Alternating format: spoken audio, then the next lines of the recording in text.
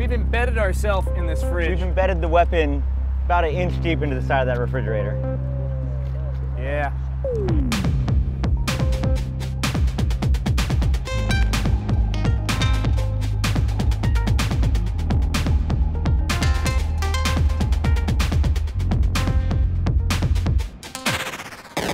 You know, careful with the toes because we're gonna have to pull it forever.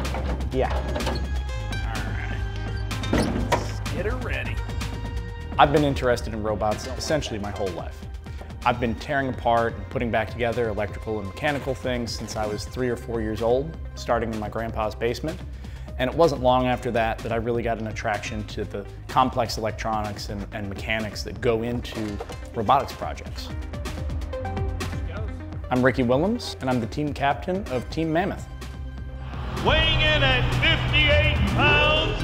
As a kid, I came across the TV show BattleBots. You'd have these huge machines tearing into each other, and that just really captured my imagination, my fascination, and I really just dreamed of being on that show. I mean, that was the coolest thing that I had ever seen. Backlash, heavy favorite throughout BattleBots. Got spot with those foam pads, and you can see that worked real well against the spinning wheel. So in the years that followed, I started working on other projects, hybrid vehicles, electric cars, that sort of thing. And I drifted away from BattleBots a little bit until the show came back on TV. And it kind of rekindled this interest. 8, 7. I said to myself, I really need to go out and see this live. I don't know if I'm gonna get another shot. I have to see this in person. The competition, being out there, just seeing it as a spectator was an inspiring event for me. I realized that I really need to commit to this and I need to make this happen.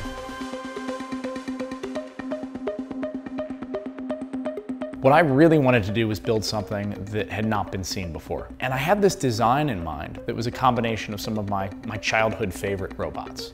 A big framed design that came in and kind of towered over other robots, but rather than a big spinning disc or some other kind of aggressive weapon that tears opponents apart, I wanted something that lifted robots up, threw them across the room, turned them on their head, and took all those spinning weapons and caused them to destroy themselves when they hit the ground or the floor or the walls of the arena.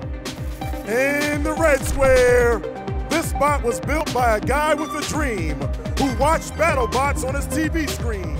In 2019, when we came to BattleBots with Mammoth, everything was an experience. It really shook me as a person and as a designer and as a builder. I had recently broken my hand, so I was relying heavily on the rest of my team. I was in pain, everything was kind of a blur. The robot was really hard to drive. I had the math to show that it would be able to do something impressive, but I didn't know exactly what that was gonna be. When we fought Axe backwards, we came out swinging, and they kind of bounced out off of us 5 or 6 times. We didn't know what was gonna happen next. At one point, we hook one of the axes on Axe Backward's tail, and we were able to hoist Axe Backwards up in the air, eventually toss him completely out of the arena, which was an awesome spectacle. The crowd went wild. It was an absolute blast. Willems getting it done with just one hand here. Yeah! He put the barrel out.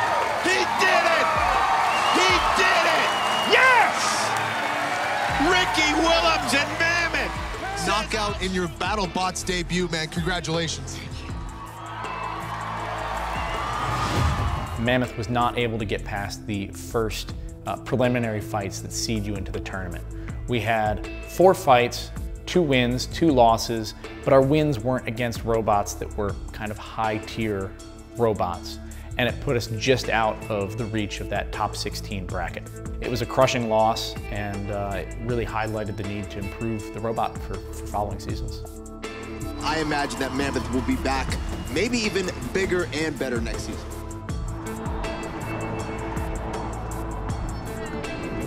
She's hot. Good. Yep. All right. 3, 2, 1, drive, testing.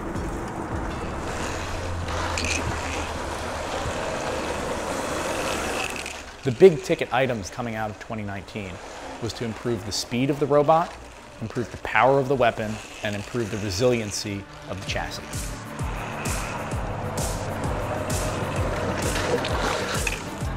Woo!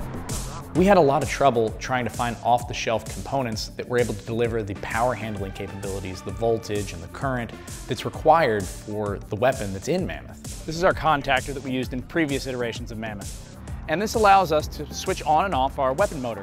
It uses mechanical movements, which can always be a point of failure. And just generally, it's large, it's heavy, and we did not have room for it in this year's Mammoth. Over the course of 2 or 3 months, I was able to use Altium software to develop a speed controller bespoke for Mammoth that was able to handle the kind of current and power required for Mammoth's weapon motor.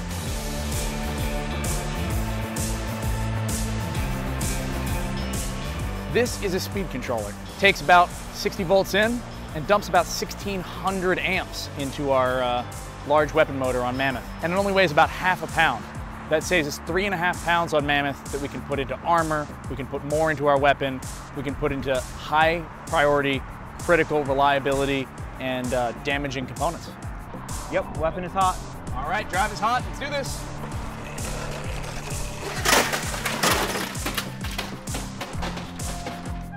The weapon has 4 times the power that it had last year. Our drive speed is dramatically increased. Last year, we were lucky to get 8 miles an hour out of Mammoth. This year, we're at a blistering 30 miles per hour. We're gonna try and toss this refrigerator up in the air, see what kind of height we can get. It probably won't pop the Freon. It'll probably just go flying.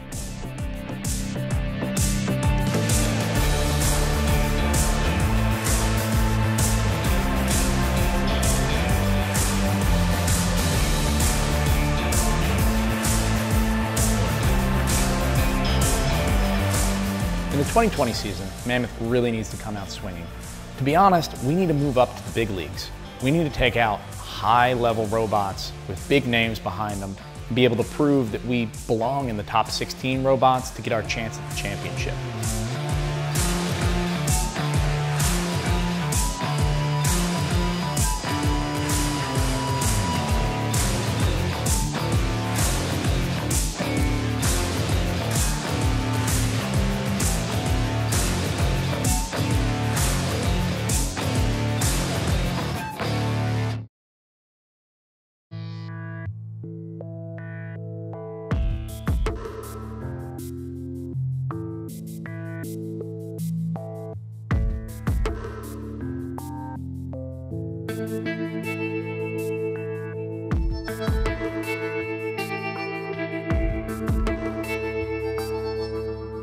Thank you for watching Altium Stories. If you enjoyed what you've seen, please give us a like and share the video, and don't forget to subscribe. We'd love to hear what you think, so please leave a comment in the section below.